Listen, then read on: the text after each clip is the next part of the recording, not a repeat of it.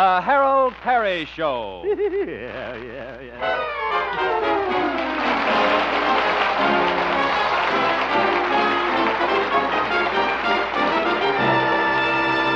And now, Harold Peary as Honest Harold, the homemaker.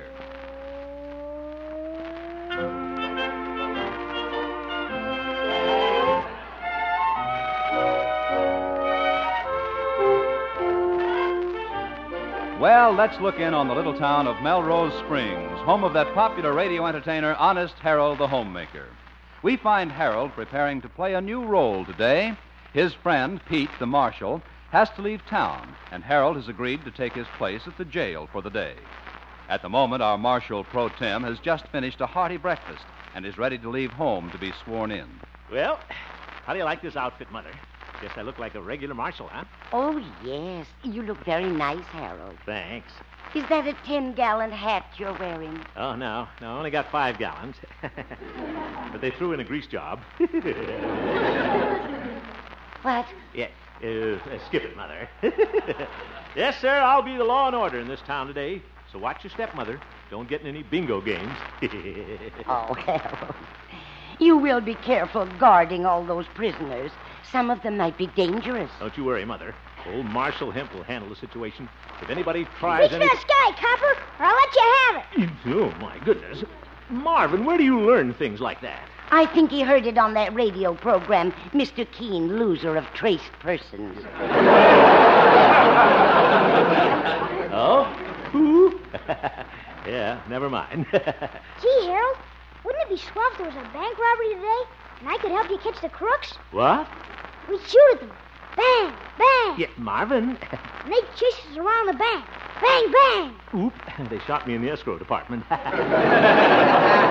Marvin, go to school. Okay, see you later. Yeah, see you later. Well, Mother, I guess I better go down and have Pete swear me in. Harold, what if there should be a bank robbery today? Wouldn't worry me, Mother. I'm overdrawn $4.30.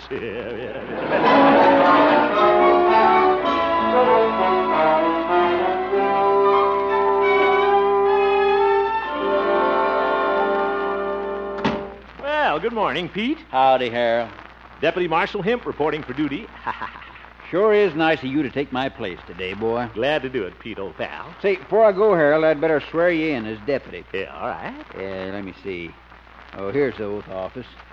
All right, now repeat after me, Harold. I solemnly swear I solemnly swear to man my post with vigilance at all times, to man my post with vigilance at all times, to remove all bird nests before operating. to remove all birds... Pete, what's this about birds' nests? Well, I declare, I'm giving you the oath for tree surgeon.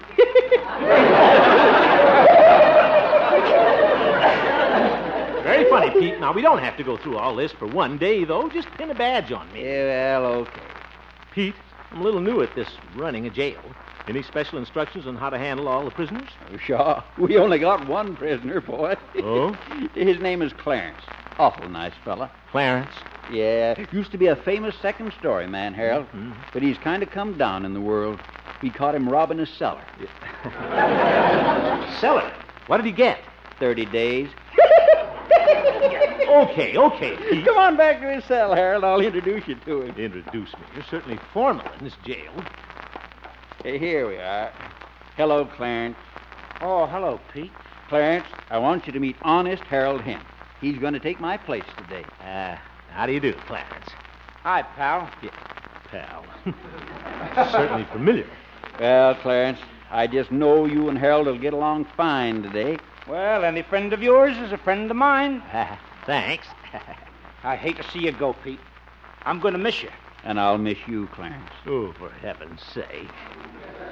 Say, is there anything you want me to bring you, Clarence? Well, I could use a saw. You hear that, Harold? Ain't he a card? Yeah, he sure is. I better keep an eye on that joker.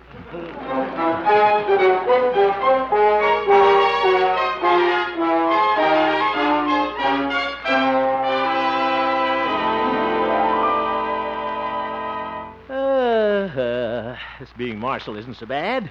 Just sit here with my feet on the desk. That Clarence certainly had his nerve.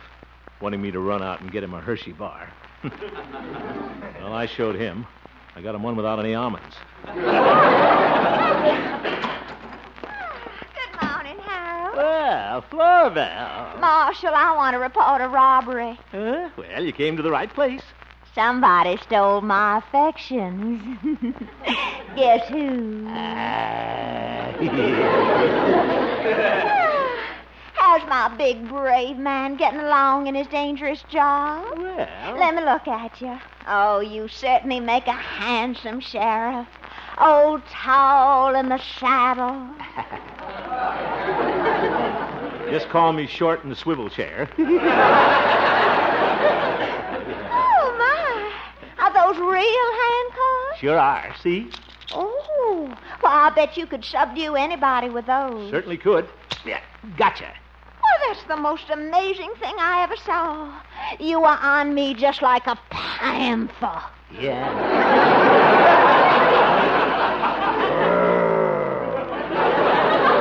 Well, Florbell, I guess you're absolutely helpless. If I wanted to steal a little kiss, there's nothing you could do about it. Not a solitary thing.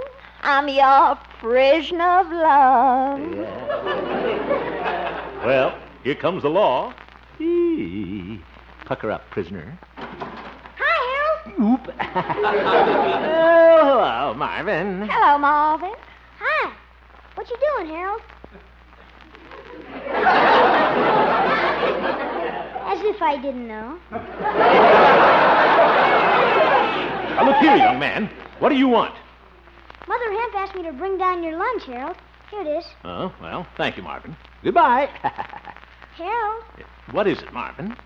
Harold, don't you think you better eat your lunch before it gets cold? Well, I Harold, I think I'd better be going. But- Will you unlock me now? But... oh, all right. There. Toodaloo, Harold. Goodbye. Toodaloo, Harold. Marvin! Okay, I'm going.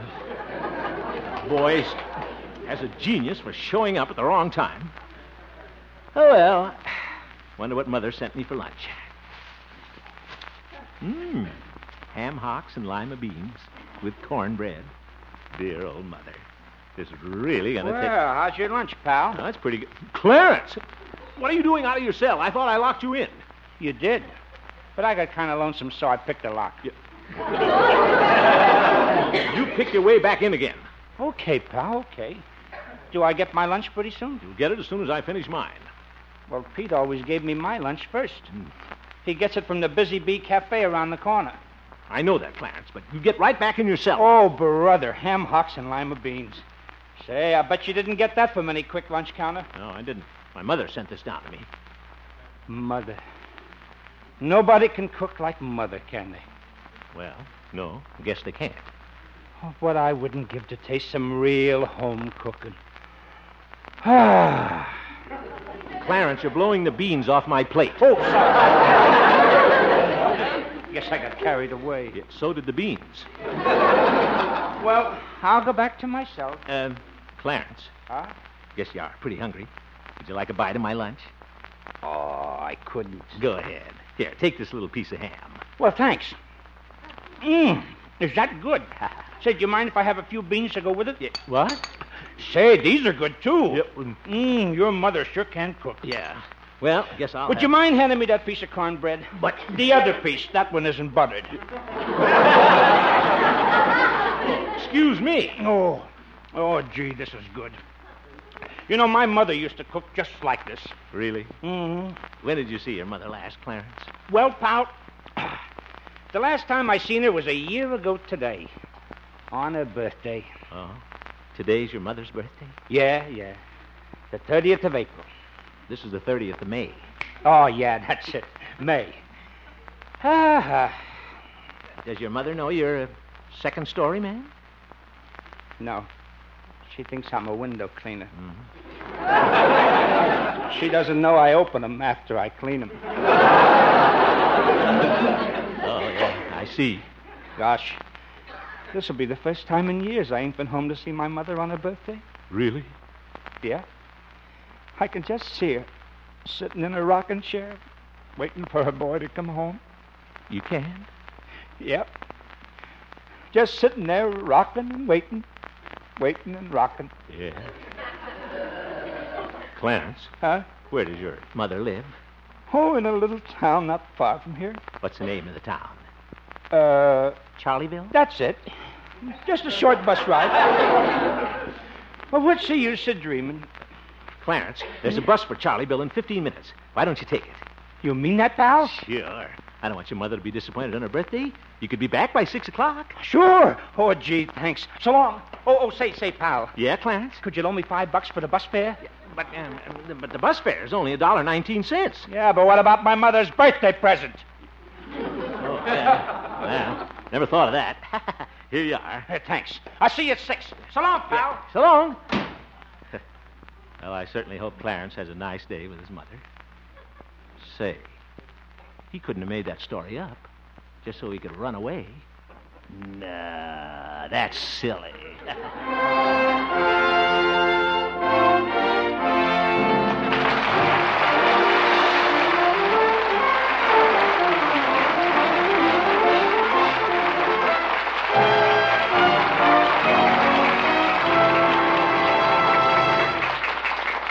We will return for the second act of our story, Honest Harold, in just a moment.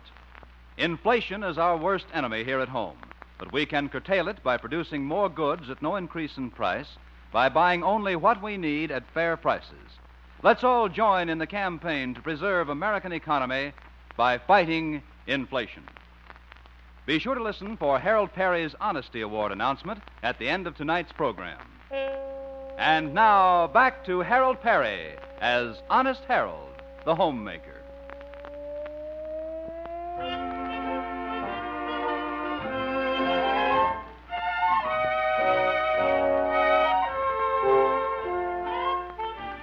Well, so far, Honest Harold has performed only one official act as temporary town marshal. He has given Clarence, the only prisoner in jail, the day off to spend with his mother in nearby Charlieville. Right now, Harold is at the radio station just finishing his afternoon homemaker program. His good deed has put him in a happy mood, so we find him singing a happy song. Ask me, how do I feel? Ask me now that we're cozy and clinging. Well, sir, all I can say is if I were a bell, I'd be ringing. From the moment we kissed tonight, that's the way I've just gotta behave. Boy, if I were a lamp, I'd light. Or if I were a banner, I'd wave. Ask me, how do I feel? Little me with my quiet upbringing. Well, sir, all I can say is if I were a gate, I'd be swinging. And if I were a watch, I'd start popping my spring. Or if I were a bell, I'd go ding dong, ding dong, ding. Ask me, how do I feel? Ask me now that we're fondly caressing. Oh, if I were a salad, I know I'd be splashing my dressing. Or if I were a season, I'd surely be spring. Or if I were a bell, I said if I were a bell. Oh, if I were a bell, I'd go ding dong, ding dong, ding. Well, that's all for today, girls. This is Honest Harold signing off. Ta-ta. See you tomorrow, musicians. And Yasha, watch it on those beats, will you? Ask me, how do I feel? Well, I wonder how Clarence is getting along. Yasha makes you feel good to trust somebody. I don't care if Clarence is a second-story man. I know he won't let me down. Why, he's got the most... Oh, Harold! I mean Marshal Ham. Yeah? What is it, Gloria? Oh, did you hear about the big robbery downtown? Robbery? Yes, a stop signal held up a pedestrian. He had me there for a minute. Where do you get those jokes? My mother. Your mother needs a new writer. Here's another one. Never mind, Gloria. I've got to get back to the jail. Jail? Oh, that reminds me. What's a policeman's favorite cookies? A policeman's favorite cookies? I give up. Cupcakes. Cupcakes. Oh, brother. Goodbye, Gloria.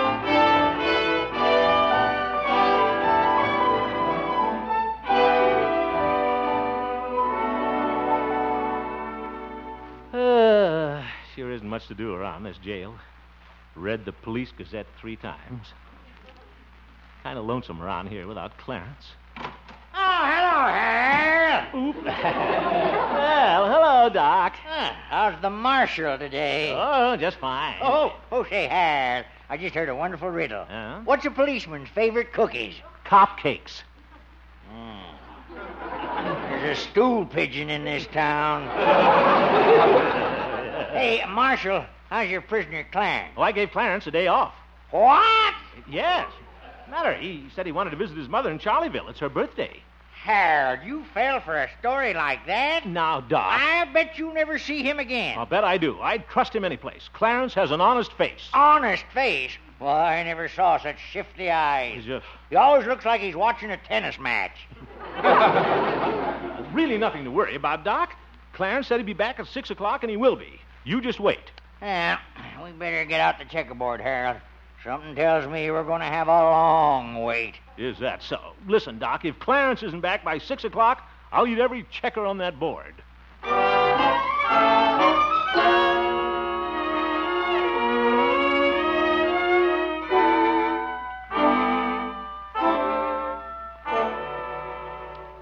Harold?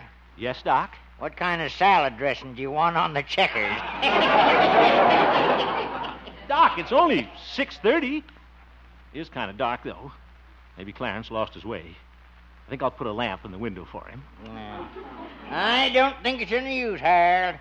Looks like Clarence is an old second-story man that just faded away. All right, Doc. You know, this reminds me of that old song. I'm waiting for dips that never come in. Oh!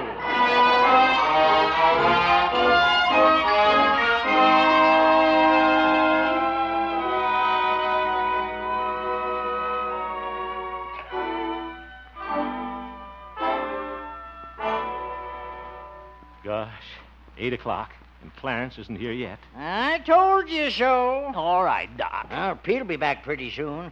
Hey, what are you going to tell him, Har? The truth, I guess. One prisoner to guard, and I let him get away. Even gave him bus fare to Charlieville, too. You know, Harold, I don't think Clarence even went to Charlieville at all. What? He's probably making a window-to-window tour of Melrose Springs. Doc, that's ridiculous. Telephone. Maybe that's Clarence. Hello? Is that you, Clarence? No, this is Flora Bell. Oh? Marshal Hemp, I want you to come over to my house right away. What? Harold, I've been burglarized. Huh? Somebody climbed in the window and stole my diamond ring. Oop. I'll be right there, Flora Bell. And don't worry. I think I know who the criminal is. It's an open and shut window. I mean, Clarence. Case. Oh, goodbye. Harold. I know, Doc. I told you so. Mind the jail, Doc.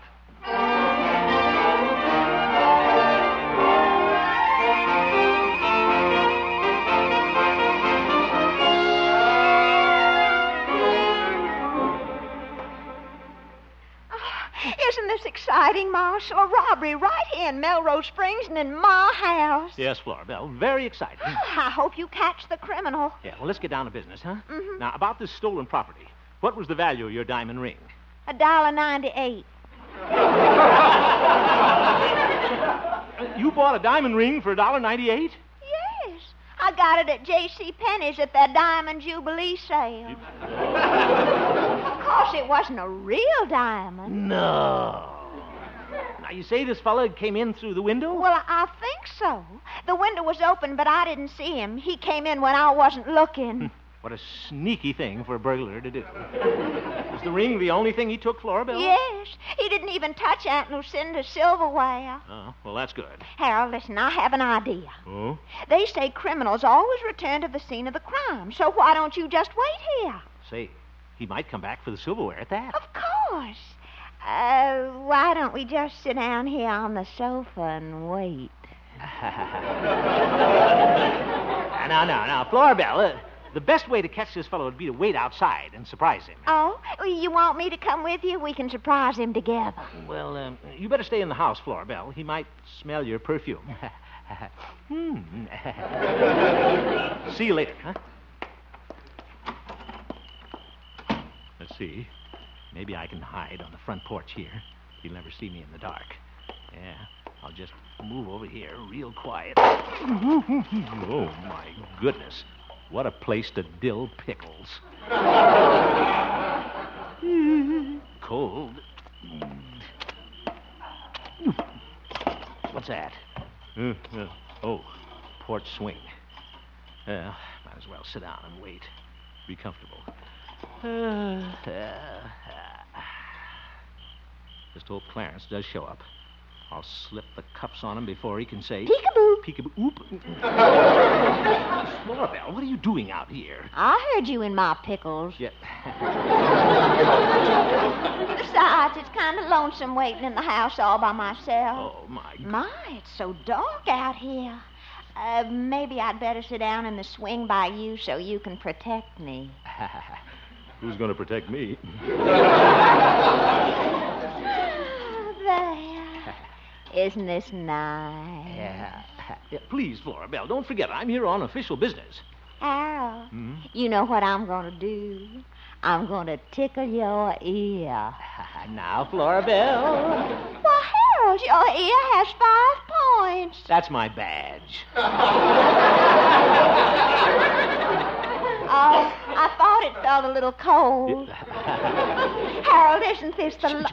Florabelle. What? Listen. Somebody sneaking up to the house. Must be Clarence. Oh, yes. Must be coming back for the silverware set. Oh, he's going to be awful disappointed. Aunt Lucinda lost 2 butter knives. Harold, listen. He's coming up on the porch stairs. You stay right here, Florabelle. I'll sneak up and slip the cuffs on him. Yes. Oop, there he is, looking in the window. You won't get away from me this time, Clarence. Gotcha, Clarence. You walked right into my trap. Well, what do you got to say? Hello, Harold. Doc, what are you doing here? Well, I got lonesome waiting at the jail, so I brought the checkerboard over here. It's your move, Harold. It sure is. I'm moving back to jail. Well, what'll I do? Oh, stick your head in the pickle tub.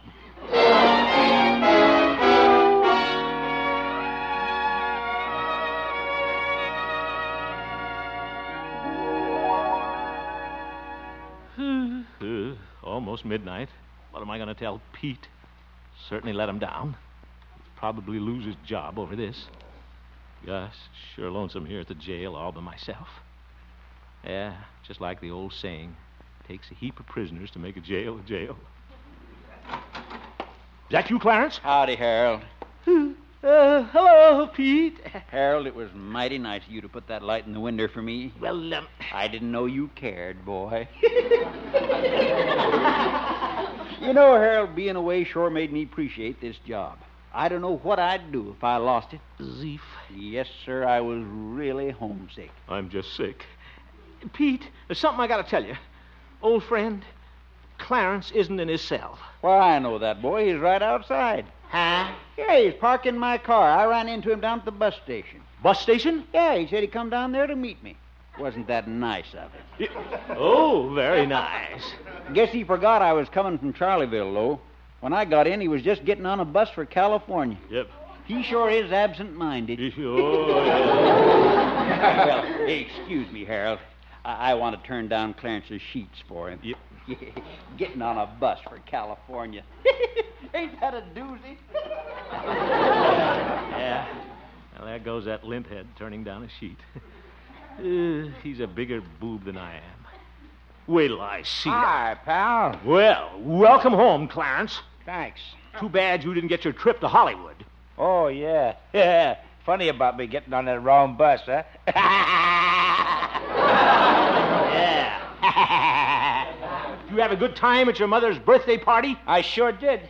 Thanks a lot, pal. Good night. Yeah, good night. Sleep well. Who does he think he's kidding? Mother's birthday party. Tss. I bet he wasn't within 20 miles of Charlieville. Hello? Hello. Is this Mr. Hemp? Yes. Who's this? This is Clarence's mother over in Charleville. Huh? I just wanted to thank you for letting Clarence come to see me today. Well, This was one of the happiest birthdays I ever had. Well, I'm awfully glad. Thanks again, pal. Good night. Good night, pal. Ask me, how do I feel? I don't know.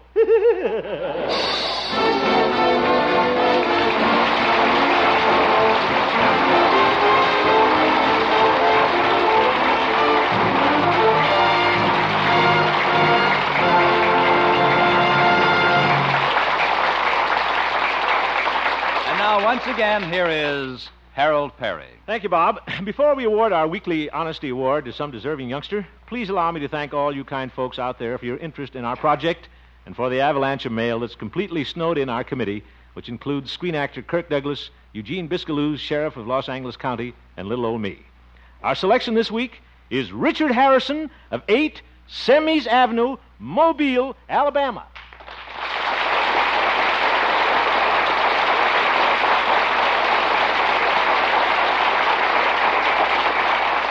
Thanks. We received a great many letters recommending Richard Harrison. The first one from Mr. E.J. Millette of 557 Fulton Road, Mobile. Thank you, Mr. Millette, and all you other kind folks from Mobile. Richard Harrison, age 15, is a newspaper carrier boy for the Mobile Press Register. Very recently on a Wednesday, one of our broadcast days, while Richard was on his newspaper route, he spotted a wallet lying on the sidewalk at the corner of Monroe and Stocking Streets.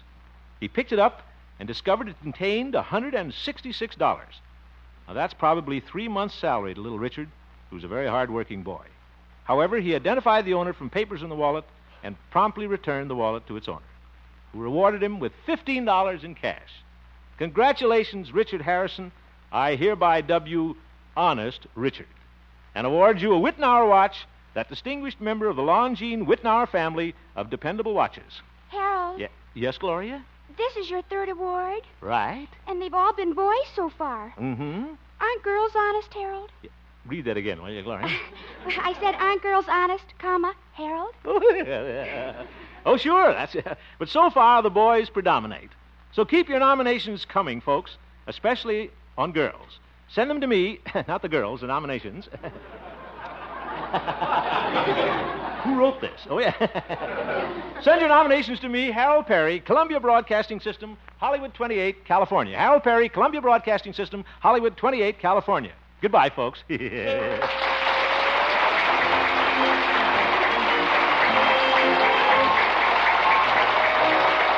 You have just heard the Harold Peary Show, Honest Harold. The supporting players tonight included Jane Morgan, Parley Bayer, Shirley Mitchell, Wally Mayer, Stuffy Singer, Gwen Delano, and featured Gloria Holliday as Gloria and Joseph Kearns as Old Doc Yak Yak. Norman McDonald directed, and the music was composed and conducted by Jack Meakin. Pretty, too, wasn't it? Honest Harold, created by Harold Peary, was written by Gene Stone, Jack Robinson, and Dick Powell. Oh. Just about a half hour from now, most of these same CBS stations will bring you exclusively the world's heavyweight championship fight between Ezzard Charles, who will be defending his title, and challenger Joey Maxim, who holds the world's light heavyweight crown. Meanwhile, there'll be music and fun in another great Bing Crosby show. Stay tuned now for Bing Crosby, who follows immediately on most of these same stations. Bob Lamont speaking. It's the CBS where you meet Mr. Keene, tracer of lost persons, every Thursday night. The Columbia Broadcasting System.